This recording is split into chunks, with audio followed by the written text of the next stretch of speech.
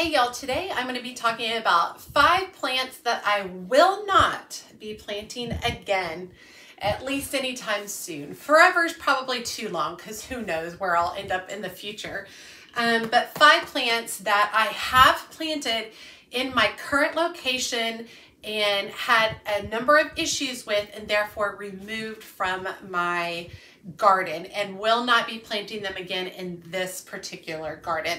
So I want to go through those with you guys.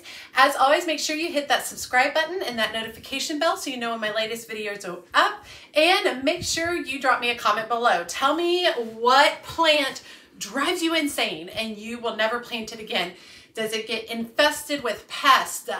Does it spread like wildfire? Does it have a terrible scent? Like why you don't like it and why the rest of us should be avoiding it. And if you have a controversial plant that you dislike but everybody seems to love, like for me, I don't like hostas. Never planted them, don't have any desire to plant them. However, so many people love them and I just don't get it. So, but go ahead and drop a comment down below and let me know which plants you do not enjoy having in your garden or which plants you have pulled up and will never plant in your garden again. Come here. Okay, I did want to introduce you guys to my other dog. This is Rookie. Now Buffy is with me all the time. She likes to literally be touching me at all moments. Rookie is a little bit more all over the place, and he is a love bug as well, but he likes a little bit more freedom and he runs around the house. He does not like to be outside at all. He wears a diaper because he's real a pretty dog, but he's not the smartest puppy, and so puppy dog. So when we're not there, he tends to make his mark, and so he has to wear a diaper in the house. And then outside, he doesn't like to go outside to go potty. So it's a good thing he's so cute, and it's a good thing he ended up with a family like ours that we would never give him away because we love him so much, even though he's difficult. And there he goes. Okay, so let's talk about the first plant that I will not be planting in my garden again. And that first plant is African daisies. So I planted some African daisies last year from seed. I grew them from seed. I found them to be really straggly looking. I found them to have very unattractive foliage. I found their colors to be very jarring compared to what I have in my landscape. It's too bright and bold of an orange, almost fluorescent feeling, which was just too much. I also did not like the growth habit of the plant. It tended to trail out and then grow up with the flowers. It just was not an attractive plant. And so that is #1 reason I will not be growing African daisies in my landscape again, because it was not an attractive plant. Okay, the second plant that I will not be growing in my garden again is rock rose. Now, rock rose is a gorgeous plant. It's absolutely beautiful, and it is drought tolerant, and it just keeps on going and going and going. It's absolutely beautiful plant. However, it reseeds itself like crazy. It sends runners, it drops seeds that'll reseed themselves all over the place. So once you put in rock rose, you're gonna have rock rose everywhere, absolutely everywhere. And so while I love the look of it, and I loved how drought intolerant it is as well, what I did not like is having to dig up the little mini seedlings all over the garden. I don't have a large garden. I don't have an area that I can just let the rock rose take over. And so it just did not work out for me in my garden, and I will not be planting it in this space again. The third plant that I will not be planting in my garden again is mint. And I know y'all are like, well, duh, Amanda, nobody plants mint in the ground. I did. I tried it. But now I can say from experience, if you plant mint in your garden, it sends out runners all under the soil in all different directions and gives you mint everywhere. It took a lot of time to dig up all the mint. Thankfully, I've not had any issues with it reoccurring, but that's because I spent hours pulling at the plant and following each little runner and pulling up the runner all the way through. It was a very delicate and tedious process because you don't want the runner to break. If the runner breaks and some of it stays under, it's going to reroot and turn into a new plant. And so I will never plant mint again in the ground in my garden. Now, I do plan on planting mint in a pot on my patio in the heat, and so it loves full sun and such. Although it's pretty much going to thrive anywhere you put it, it's probably going to do pretty good. But I will not be planting it again in my actual garden soil. I will be planting in a pot. It does make for a spectacular cut flower, and it even blooms and has beautiful blooms, which are really fun for arrangements as well. The fourth plant that I will not be planting in my garden again is, and this might be controversial, Shasta daisies. Y'all just can't get behind them. I guess I thought that I would have these beautiful blooms for cutting, and they're not great for cutting. I find them to be short and stubby. I found that the Shasta daisies I've planted do not give me rounds of bloom. They're just one bloom cycle and then they're done, and maybe might give me some wimpy ones towards later in the fall. I don't really like their growth habit of like so low to the ground, like a ground cover, and then the blooms come up. I don't like the look of that. And I don't necessarily need this Shasta daisy, this white Shasta daisy, because I grow oxeye daisies, which are tall, long stems and are fabulous for cut flowers. And so I grow those instead to replace the Shasta daisy, that, beautiful white daisy with the yellow center. So Shasta daisies, it's not necessarily that there's anything wrong with them. They're just not for me. I don't enjoy the look of them in my garden. I don't enjoy them as a cut flower. I don't enjoy them as kind of a ground cover thing that they do. I just don't get any joy from that particular plant. Therefore, I will not be planting it in my garden again. Okay, and the fifth flower that I will not be planting in my garden again, and this is kind of weird that I'm saying this, but I will not be planting pentas in my garden again. And you guys might be going, well, why, Amanda? Why wouldn't you plant pentas? They're an absolutely wonderful annual. They do great in the heat. They are prolific. They're beautiful. There's so many wonderful things about them. But the reason I won't be planting those again is because every time I plant them in my particular garden, they get stripped by some insect. I don't know what the insect is. I haven't been able to discover, but literally the insect strips the blooms and all the leaves, and so I just literally have green stems left. Every time I had beautiful containers filled with a mix of vincas, pentas, and I think I had petunias in there. I had a wide variety of things in there. And those insects will go in and just strip the pentas, just do that. I had them in 2 other locations in my garden, including my wall garden, which I absolutely love. And the insects just go in and just strip it down to just the stem. All leaves gone, all blooms gone. And so while I absolutely love the look of pentas, love them, the fact that they get stripped within a couple of weeks by the insect, it's just not worth it to me. So they are a bloom that I will not be planting in my garden again because I am unwilling to treat them for whatever this insect is.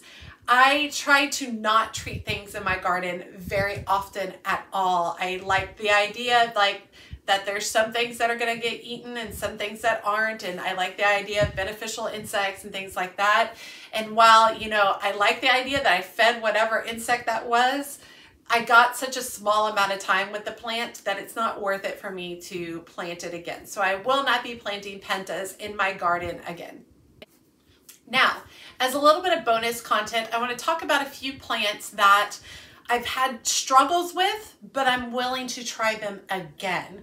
And I will say if I fail a couple more times with these, then they're going to be added to this list. The first one being Veronica. I paid for Proven Winners Veronica. I think it was like Magic Show, Magic Wand, Magic Potion. Beautiful plant, a gallon-sized plant. Really great shape, planted it. It gave me a couple of blooms and then that was it, out the door. The plant rotted. It was supposed to be a perennial, and it's not coming back. I mean, it died in July. So I was kind of disappointed with that because I was hoping for Veronica as a cut flower, but perhaps it's not conducive to my area. I am willing to try it again because I love the look and it's such an unusual look to a flower. So I am willing to try it again in a different area of my garden. I'm definitely not going to put it in the same area because obviously it didn't work there. So it would be dumb for me to try to keep placing it in the same place hoping for a different outcome. So I am going to be trying it in a different situation. This time I think I'm going to try it in a pot, in a container, and see how it does this season. Another plant that I enjoy, but I'm kind of leery of it, is a butterfly bush. And the deal with butterfly bushes is that they just go and go and go and go, all right? They just get bigger and bigger and bigger. So I have what's called I think they call it like a pug butterfly bush. Like it's like a small variety of butterfly bush. But that sucker, if I didn't cut it back multiple times throughout the growing season, it would have been 6-8 feet tall. Now I know other butterfly bushes can get way further than that. And so I do have it in an area where I don't love it. There's a really good chance I'm going to dig it up and move it somewhere else so that it can have a larger growth habit if it chooses. But it's still not necessarily my favorite because I have to cut it back. Also, I have found that it really gets taken over by mealybugs at some point, at least one point during each season.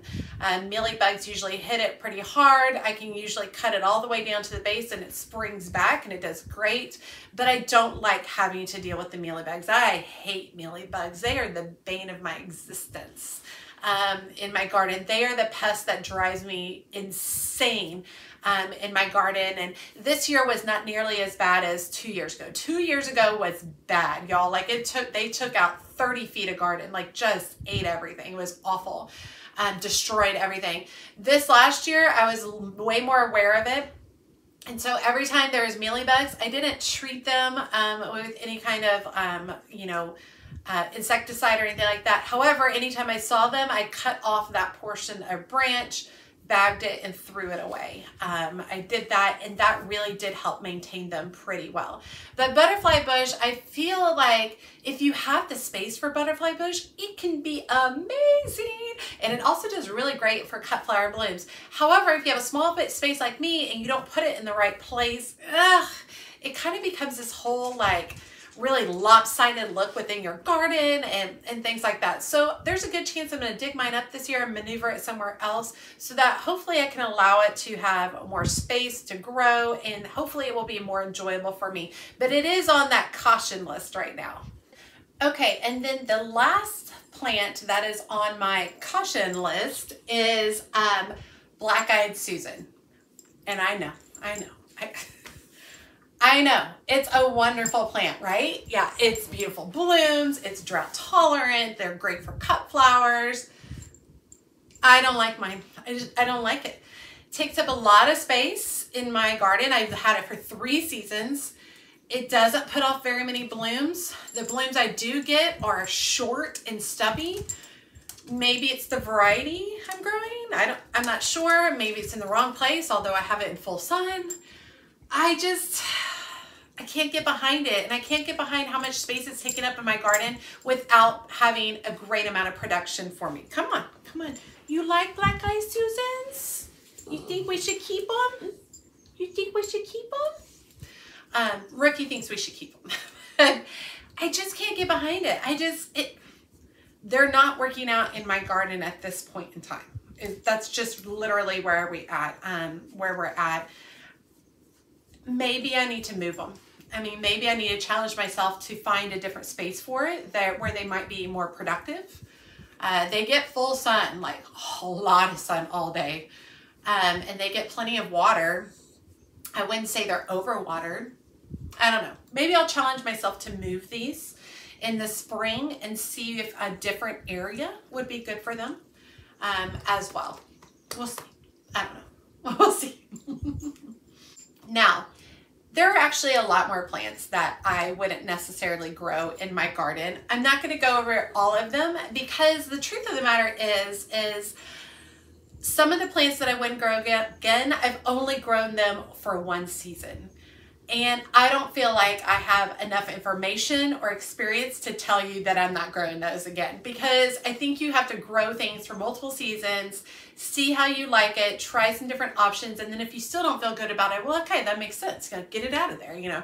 And so the 5 ones that I started at the beginning, I told you about, I've grown them multiple seasons, and it just doesn't work out for whatever reason. And then my caution ones, I've grown them 1 or 2 seasons at this point, but they've made me unhappy. So they're on the caution list, and they could get cut at some point. It just depends. But I encourage you, if there's a plant that you're struggling with, give it a couple of seasons. See how it does. But if you don't like it, rip it out. Don't keep something in your garden just because you think you have to. Call a friend, get on a Facebook group, a YouTube channel, and be like, hey, anybody in this area want this plant? It's yours for free.